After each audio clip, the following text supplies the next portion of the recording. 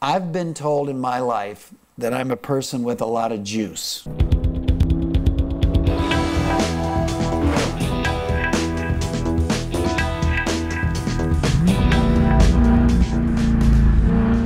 Mike is a spinal cord injured patient, paraplegic patient. Life turned on him on a dime. The accident probably shouldn't have happened. It's what I call one of God's curveballs. The first reason why we have been involved in the race car project is that we wanted to help Mike. We clearly understood the vision of the project to get him behind the wheel and to get him racing again in a way that would satisfy him and inspire others.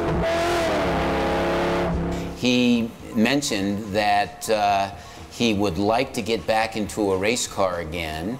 He would have it modified with hand controls, and he'd like to drive other patients around. And the way he described it, he needed this to live. So it all just kind of came together.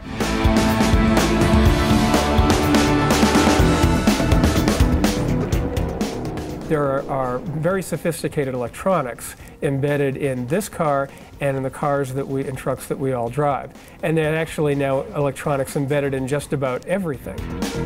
There's electronics behind everything that Mike touches in that car. So when he's grabbing that throttle bar behind the steering wheel, electronics are connected to that throttle. When he's shifting the car with that infrared sensor, certainly there's electronics, and not just wires, but there's electronic brains behind that as well. So lots of computer chips, lots of digital technology, and what Arrow does is design and engineer all those systems so that they work coherently together. Our engineers and designers design new systems and compile existing technologies in new ways. So let's just do it, just jump in.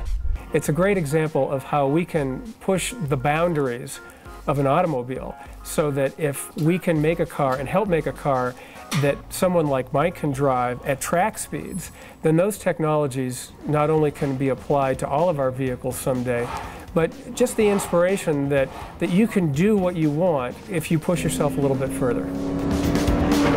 I'm going to learn to set the car down. I'm going to see how it goes in the corner. I want to know how hard it brakes and what happens when it brakes. Admittedly, I've never seen him drive at all. I'm believing in Mike. I could be wrong, but I think that they're going to say, wow, that guy's pretty fast. We never want to take the human being out of the car.